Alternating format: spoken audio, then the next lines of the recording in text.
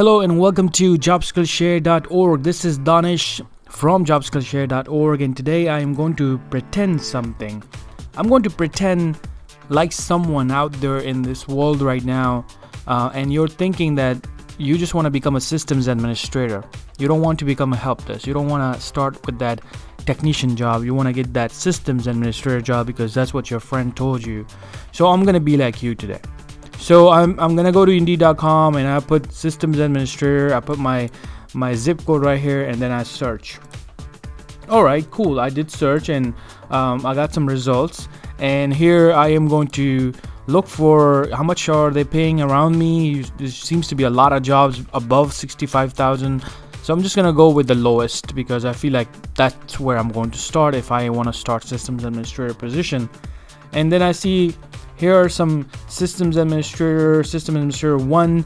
Usually I would automatically think if they put 1 in there, then I feel like this is like an entry level type of job. So I'm just gonna click on 1. Oh, 5 years of experience. 5 years of experience. Okay, provide for implementation, troubleshooting, IT systems. I feel like these are desktops. Okay, I can do this. Provide tier 1 help desk problem identification. Okay, I thought I'm not gonna do the help desk. So why are they putting help desk in here? Okay, all right, cool. So let's move on. Provide assistance to users. Okay, this is some basic stuff. Provide this. Provide tier 1 help desk and tier 2 escalation. Tier 2 and 1. Okay, that's just confusing, man. 6 years of supporting help desk activities. Okay, variety of software packages and local network issues. All right. Okay, I don't think I can do this job. This is not tier 1. This is not entry level. You know what? I'm just gonna move on from this one. I'm gonna start with this one. I think I like this one. All right.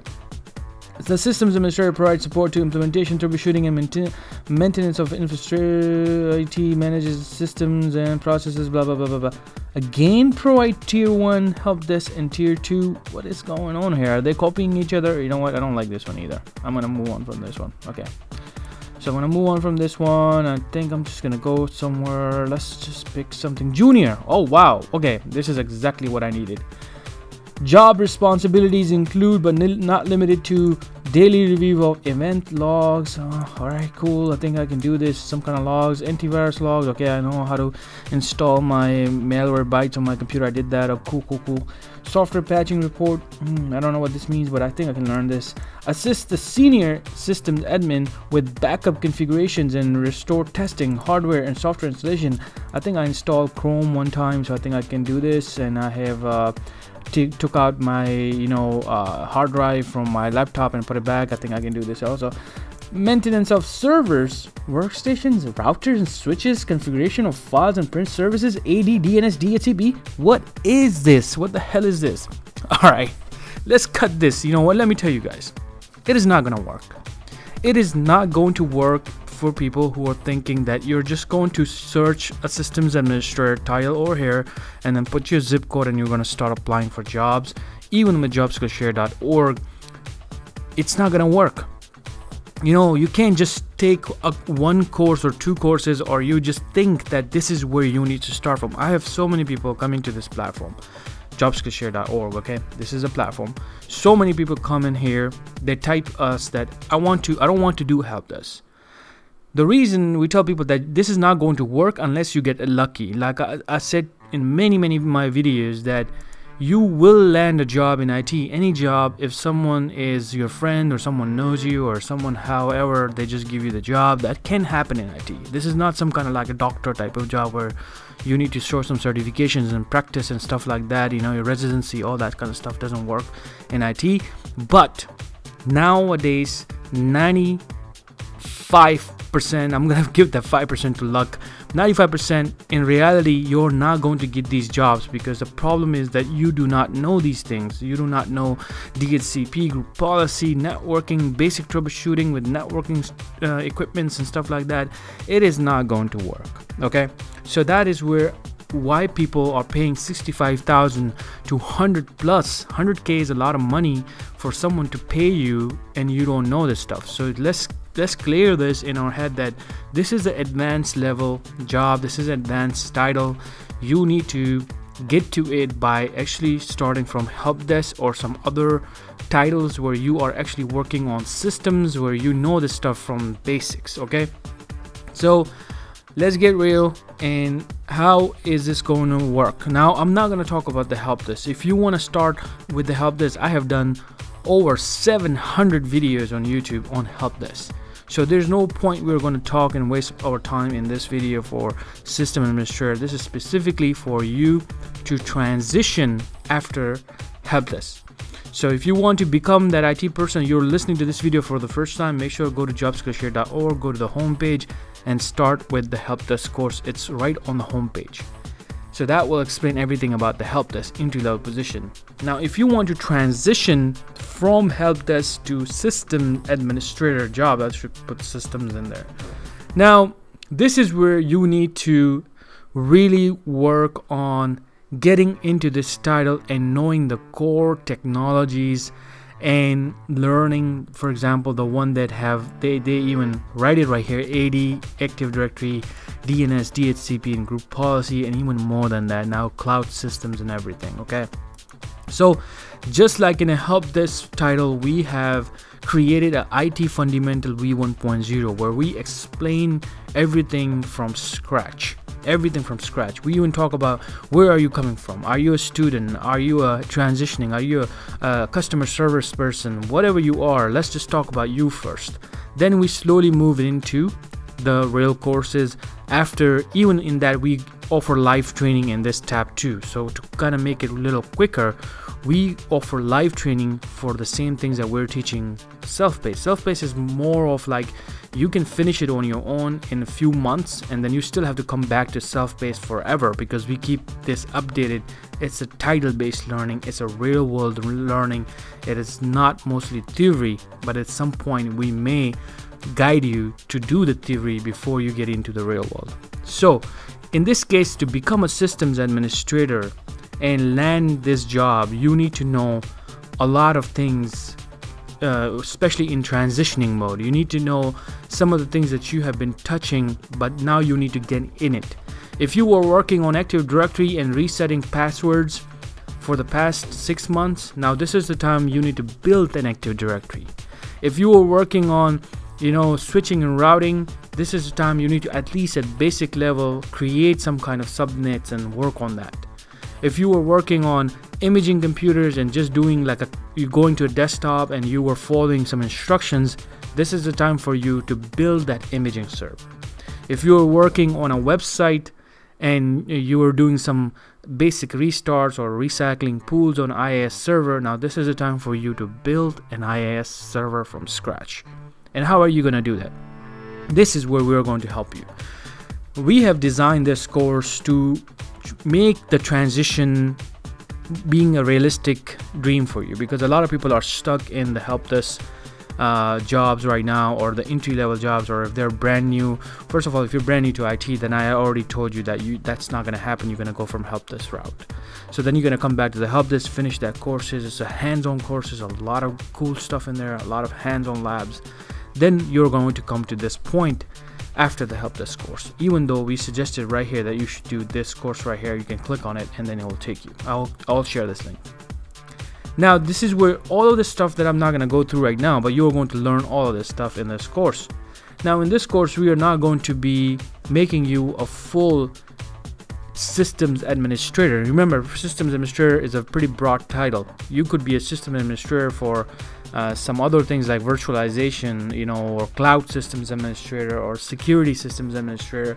It's a pretty big area, but most of the time people can get in by just learning one side pretty good, like Microsoft servers, and this way at least you can tell people that you know a lot of things about systems administration, that core technologies, core learning and stuff like that.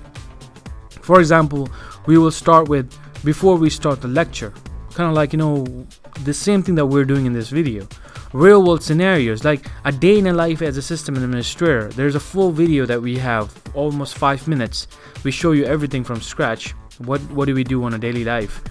Do you know this stuff kind of things? You know, if you think that you're still ready, you think this is something really easy, then test yourself by knowing, do you know this stuff? Do you know that stuff? Can you answer it? Understand the IT infrastructure from scratch. Now it's more than desktop. We gotta jump in, and now we have to be the person to actually manage this stuff from really backend servers and things like that, you know, at the higher level. Networking fundamentals, you really need to know this, because if you don't know the networking fundamentals, then it's going to be really hard for you to move up, because you don't know the core learning. And then this is where we are going to be sharing the way we did in IT Fundamental V 1.0, that we are saying we're not going to reinvent the wheel and you know, waste our time by just making 1 or 2 videos. We are going to share what we have. What we have is extremely powerful labs, and they're already built for you to look at the tasks and apply it hands-on. If it was just a video, trust me, I will not be doing this course. Because we have labs now, this is why I'm doing this. Because you need this, you need the hands-on skills when it comes to systems administration. It's an advanced job, so you really need to know this stuff. For example, we are going to create the same way IT advisory video by talking about the concepts and what is it going to be that you're going to be working in a real world, like a real world scenario with these videos. We're going to talk about it first, and then you will do these labs hands-on. Configuring router. Now, you really need to know this stuff. Configuring the firewall, IPv4, IPv6, manage DHCP servers. You will do the DHCP servers right here. We will work on it. DNS stuff. You cannot get away from DNS stuff. VPN stuff. You cannot get away from that. You will need to create this stuff. So when you do this at the basic level, at least you will know the networking side pretty good as a fundamental. Networking is a totally different field when you go to the Cisco side and you'll become that network engineer. Here we're trying to make you a systems administrator, but still, for a networking guys or for a system administration guys or for any IT person or, you know, females, whatever you want to call them, this is going to be the core right here. And then the security fundamentals, you need to know this stuff now. And then after that, we're going to go into the server administration course, where you need to know about the group policy that you just here in a real world. This is a job right now.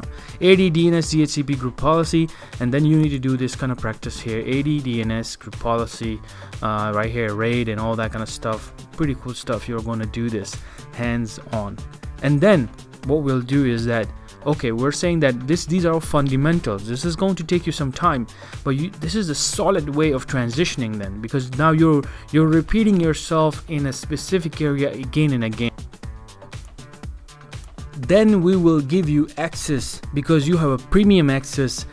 Then we'll tell you that now you need to go into a specific learning of MCSA, which is a Microsoft certification, and now you need to look at these videos and the demos, learn the theory behind it, come and apply on these in the same servers and everything. And after that, when you finish this is where your transitioning to system administration will be a pretty solid start, hands-on start. After that, it is really up to you if you want to jump into a specific Cisco certification because you really like the networking area. Maybe you like the server side of it, then you may want to take the CompTIA Server Plus with MCSA, the new one 2012, or the brand new one, the 2016 servers are available. This is something that now at this time you know your stuff, and if you want to go to virtualization, you can also do that, and everything will be discussed in this fundamental course. You're going to start touching up on these labs, and you're going to be starting to know, okay, this is something different than help desk, and this is why it is advanced, because there's a lot of things happening in this. Okay, so when you finish this is going to be it. This is going to take you away from this really stuck up area where a lot of people are stuck. They want to move away from help desk, and now this is your chance to get into this course. And we're, like you said, it says coming soon. Right now we're going to change that when we start the IT advisory videos. For this course, you need premium access, and like I said, premium access, the reason you need premium access is because you need to get to different labs right here. by going to membership. You need different labs to jump around for long time in this course. And after this course, you're going to be taking the MCSA and specific certification that we're going to do based on titles. Like we want you to become a full systems administrator. If you're going to do that certificate, then we will teach everything about Microsoft servers and other things. If you want to become a virtual system administrator, then we'll do the IT advisory based on the VMware stuff. So this is how you are going to be moving on. And again, can you come over here, and if you think that you can do all this stuff, then I'm telling you, you got that 5% chance to apply to these positions. There is nothing like that. You know, people may hire you, but again, even if you get hired, think about yourself. You are going to be working on these things on a daily basis. So do you want to be a stressful person while landing these jobs without knowing, or you want to really do these kind of hands-on practices and real-world courses, and then your work will be easy? That is the whole key about this. Now, a lot of people will say, okay, why is this not free? We can't do this for free. Honestly, we just cannot do this for free. We have done a lot for free. This is the stuff that we pay for it. These are the labs. These are real servers. There's a lot of effort done on these labs. A lot of efforts are done on these labs. And then these are the courses that we give you, 200 plus courses. So let's say, for example, this course is not something that you want to do something like say different. You want to take a full MCSA certification, then you have ability to do that. You can take any other courses online, YouTube and stuff like that, but then you have a paid resources, like for example this one, MCSA. We have full certification courses. If you go to networking and systems right here, these are many different courses in a systems administration that you can take. So this is why we have to charge for this, and the reason for that charging is that it makes our life easy by doing the advisory, and we are really good at advisory because this is where we can help you more than just recreating 1 or 2 videos. That's going to take us a lot of time. This is where we are going to help our members to make the things go faster for them, for them to move away from help desk and land the health systems administrator job. Thank you so much. If you have any questions about this video, make sure to comment and I will reply back. Thank you.